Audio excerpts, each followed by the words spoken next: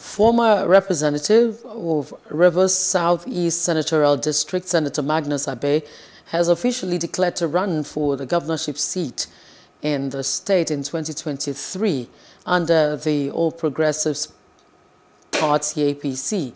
Abe made the declaration during the inauguration of Bola Ahmed Tinubu Vanguard in Gukana local government area of Rivers State.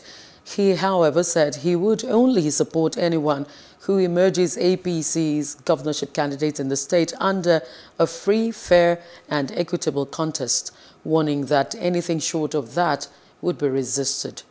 Candidate that is known to our nation. We don't need an upland candidate that is known to anybody.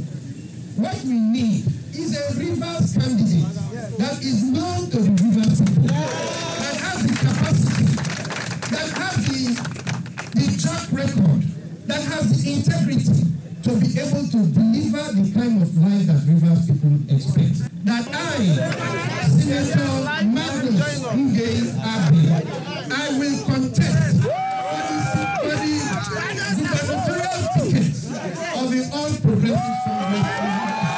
I have not said, and I will not say, that Senator Abe must be the candidate of the A.P.C. in Rivers State. Have I ever said so? No. I have always said, and I will repeat, if you have a fair, free, equitable contest, and somebody emerges from that process, I, Magnus Abe, will support whoever emerges from such a process, and the person will win.